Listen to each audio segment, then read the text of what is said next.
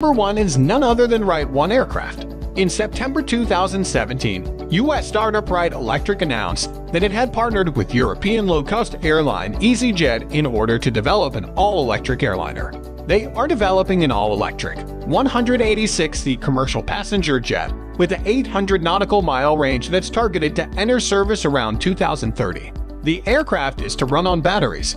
It will feature high aspect ratio wings for energy-efficient flight, distributed electric propulsion, and swappable battery packs with advanced cell chemistry.